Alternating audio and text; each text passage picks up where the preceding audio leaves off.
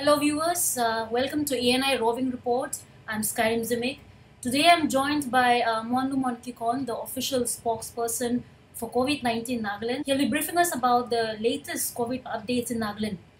Hello sir, welcome to our show. Thank you. My pleasure.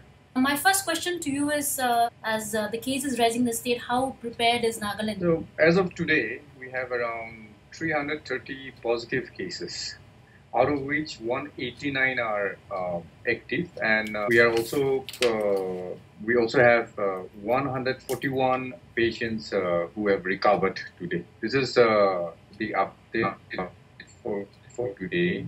In terms of our preparedness, as soon as the pandemic started, the state of Nagaland assessed our health infrastructure, our ability in terms of the human resource, especially doctors and nurses, and the availability of the healthcare facilities. Because nothing in the world has prepared any state or any country for this pandemic. So we were learning from whatever little we could of this, and a lot of consultation was done. But today, I would say that some of the few good initiatives that we have taken can be listed as: one, we have the strictest quarantine policy in the country. And that is because we realized that, first of all, when we reviewed our health infrastructure, we didn't have testing labs, we didn't have the TrueNet machines, and also at that point of time, the ICMR had not cleared the usage of TrueNet as a testing machine for COVID-19. So at that time, we immediately contacted our neighboring states like Assam and Manipur. So we were sending our swab samples to Jorhat, Guwahati, Dimapur, and Imphal. So from zero testing capacity, today I am happy and proud to announce that we have around 800 plus testing done per day. And in another 2 weeks or 1.5 weeks from now, it'll double. We also had prepared, so many quarantine centers in the state, more than 200 actually. Okay. So we are now prepared. We have already been handling cases. So from one case where we were not prepared to now a case of to 330, which the state itself is handling. I think we've come a long way. So we have established already one BSL-2 lab, and the next one is going to be inaugurated by next week in Dimapur. And a third one is coming in Tuinsam. So it's pretty good right now. Most of our patients are young persons. The returnees average is around between 18 to 44. So we've not had any cases above that age group that I just mentioned. And in case we have any case above 69 years or 60 years, I think we are well prepared to handle that. Right now, we have faced around 11 cases which were above 45 years so far among the positive cases. And most of them have recovered. So in terms of facilities for the elderly, we have the hospitals, and we are also in touch with private hospitals to ensure that if anything happens, they are taken care of. So, sufficient protective gears have been given for the healthcare workers. Is there any other other measures taken for the healthcare, like apart from this, wearing the protective gears? Or what are the other measures taken? I think this is a universal practice of the healthcare workers, especially the frontline healthcare workers, that they have their own separate SOPs. And one of the challenges we faced right from the beginning was the number of human resources available.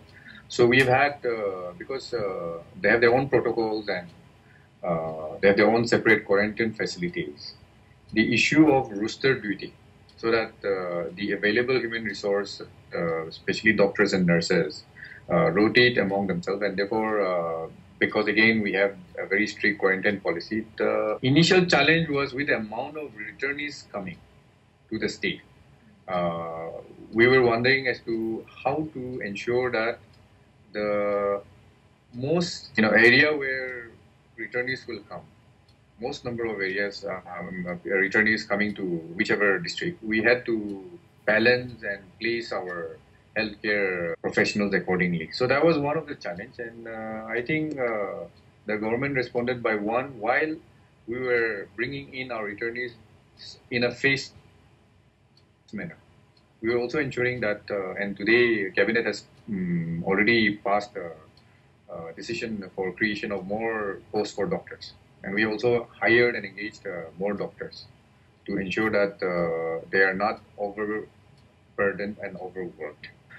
Among all the states, Assam has the highest number of positive cases. And second is Tripura, which has crossed 1,000. So if you look at smaller states like Manipur, Meghalaya, Mizoram, and Nagaland, at least I think all the states are faring well. And one of the, I think, reasons why there are less cases is not because we are testing less. If you look at Assam, it has crossed 3 lakhs or test actually, and it has tested more than the state of Kerala. So in terms of the national average, you would see that the northeastern states are performing better.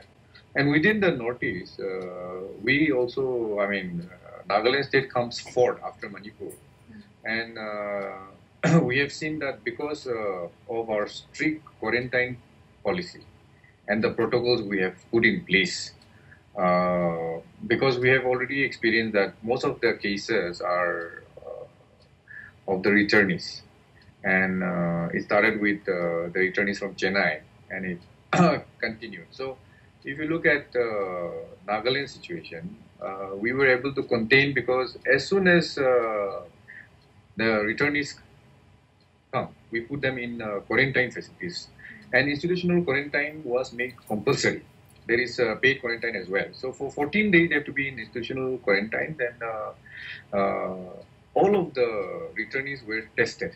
But after a period of a month, we had sufficient experience and learning from our experience.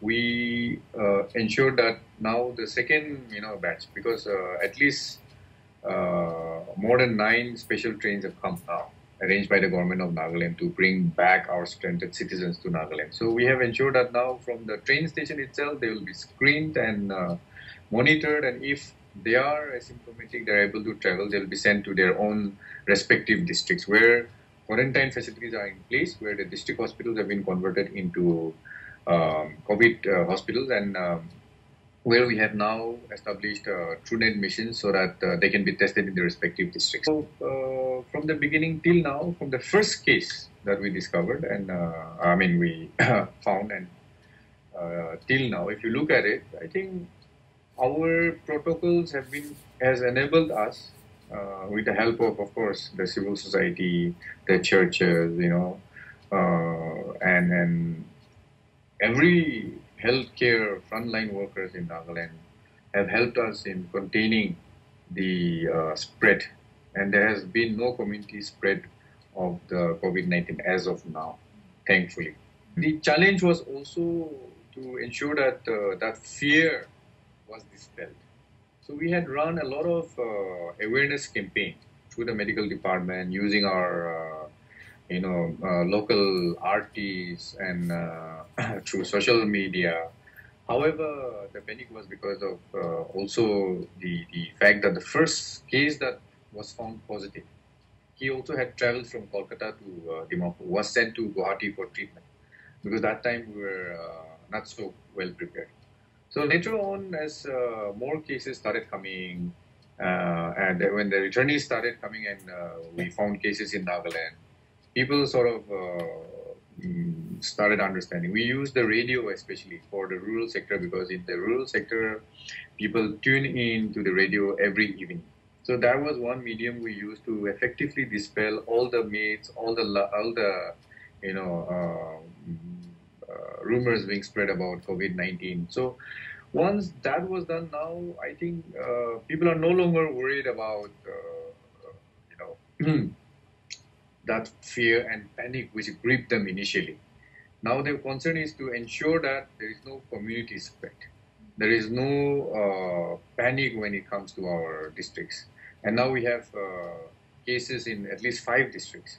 So people are at least now getting to know that because of the high recovery rate in Nagaland, people are getting to know that this is not the death sentence.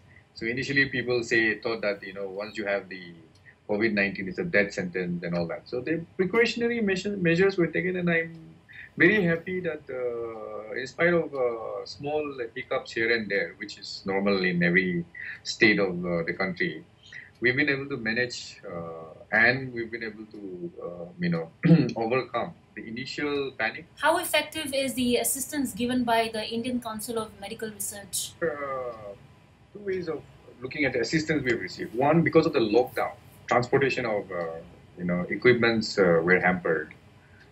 So we use the services of the Indian Air Force to deliver the BSL-2 lab, for instance, and all the PPEs and the other kits necessary for frontline healthcare workers, airlifted straight from Delhi.